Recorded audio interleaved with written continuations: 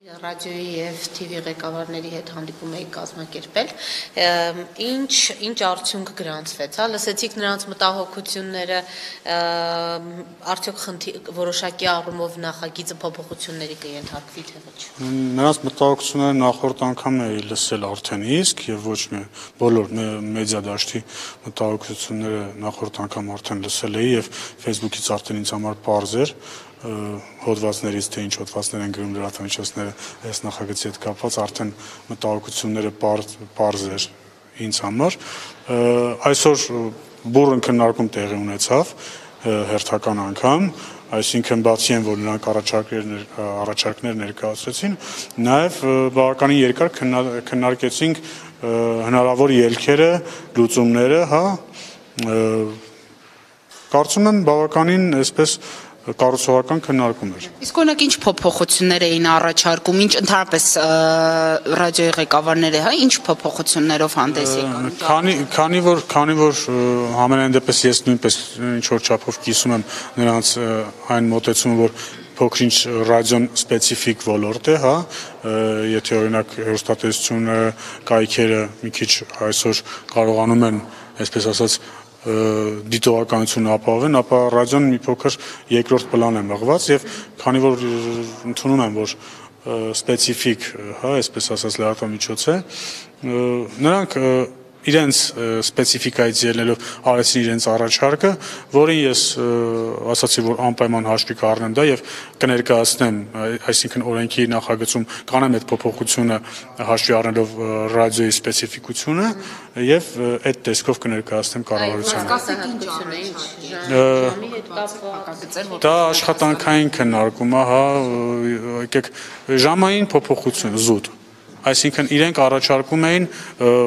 որ այս ոլորտի գովազդը իրենց ընկերություններում, ռադիոընկերություններում այնպիսի ժամի հեռարձակվի, որ իրենց չվնասի։ Քիչ առաջ Շուշանիկ Արևշատյանը նաև նշում էր, որ այս նախաձեռնությունը ընդունելու դեպքում, չնայած որ փոփոխություններ են լինելու, ասեցիք, որ աշխատանքային քննարկում է, բայց այդուհանդերձ նաև ֆինանսական խնդիրներ են նրանք ունենալու։ Այս մասով ինչ ելքեր, ինչ լուծումներ եք քննարկել, ոնց եք փորձելու նաև այս խնդիրը ուշադրության տակ պահել։ Հենց այդ է ամբողջ խոսակցության իմաստը հենց դա էր, ֆինանսական այդ զրկանքները, ինչքանով են նրանք ֆինանսապես զրկանքներ կրելու եւ ես հնարավորինս փորձել եմ օրենքի կփորձեմ ամենայն դեպս այսօր նշումները կատարել եմ ինձ մոտ, որպեսզի հնարավորինս օրենքի մեջ փոփոխությունները այնպես լինեն, որ էականորեն չվնասեն լրատվամիջոցների ֆինանսավորմանը, Այսինքն ամենաշատը տուժում էին հենց ռադիոընկերությունները։ Ես չեմ կարող առանձնացնել, մի քանի անգամ նախորդ քննարկումից ամենայն դեպս այդպիսի տպավորություն ունեի, հիմա մի փոքր մեղմվել էր այդ մոտեցումը, նախորդ քննարկումից տպավորություն էր, որ ընդհանրապես տոտալիզատորները, բուքմեյքերական ընկերությունները, եթե չլինեն, լրատվական դաշտ չենք ունենա, այսօր հասկացա, որ չէ, դեռ տեղ ունենք, եթե այդ գովազդը սահմանափակվի կամ արգելվի մի օր, ուղղակի փոքր-ինչ ֆինանսական զրկանքներ կգրեն այդ ընկերությունները։ Ես ասեմ, որ սա առաջին փուլն է, ես որպես Հայաստանի Հանրապետության քաղաքացի, Հայաստանի Հանրապետության շահերը պաշտպանող մարդ, Հայաստանի Հանրապետության քաղաքացուն ներկայացնող մարդ այստեղ, ես ընդհանրապես կուզեի գովազդը ամբողջությամբ արգելվել Հայաստանում, բայց քանի որ շատ, այսպես ասած, ֆինանսական մեծ հարված կլինի լրատվամիջոցների համար ամբողջությամբ արգելքը, այս փուլում սահմանափակում կլինի, արտաքին սպաշապիկ կլինի ամեն դեպքում սա, թե խաղացողը կխաղա։ Միանշանակ կլինի, սա կարճաժամկետ, այսպես ասած, էֆեկտիվություն չի ունենա, սա երկարաժամկետ էֆեկտիվություն կունենա, սրա էֆեկտը մենք չենք կարող զգալ 6 ամսվա կամ 1 տարվա ընթացքում, որովհետև այո, այսօրվա խաղացողը կշարունակի խաղալ, միգուցե մի փոքր նվազի, խաղացողների քանակը զուտ մենակ, որ ամեն քայլափոխի չեն հանդիպի այդ գայթակղիչ գովազդին, բայց եկող սերունդի վրա մենք փոփոխություն միանշանակ կտեսնենք, որովհետև այն 18 տարեկան երիտասարդը, ով, չգիտեմ, 1000 դրամ կամ 2000 դրամ ունի ծնողից վերցրած, չի գնա ու չի գայթակղվի այդ գովազդով եւ ասի դե լավ մտնեմ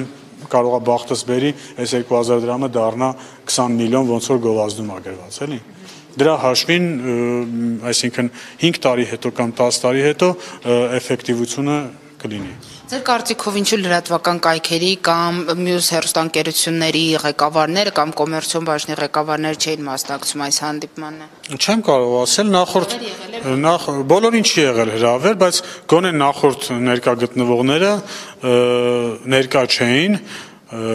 բայց նորից եմ կրկնում նախորդ քննարկման ժամանակ հաշվի առնելով կայքերի մտահոգությունը, քանի որ այսօր կայքերի ներկայացուցիչները չկային, ամենայն հավանականությամբ նրանց մտահոգությունն էլ հաշվի առնելով, եթե նախորդ տարբերակում կայքերում արգելվում էր, ապա նոր տարբերակով երևի կլինի չափային սահմանափակում կամ վարկյանների սահմանափակումները շարունակվելու են առաջիկայում եւ եթե կարելի է կարծում եմ արդեն մենք կսկսենք աշխատել օրենքը վերջնական տեսքի բերելու վրա եւ այսքանով աշխատանքային քննարկումները կսահմանափակվեն Մոտավոր երբ պատրաստ կարող է լինել այսինքն մարտի 5-ին հաջորդ Քարորյանիստին պատրաստ հնարավոր է որ լինի այս նախաձեռնությունը Միգուցե պատրաստ լինի, բայց ոչ դեռ լիագումար նիստին, այսինքն արդեն միգուցե ուղարկված լինի կառավարություն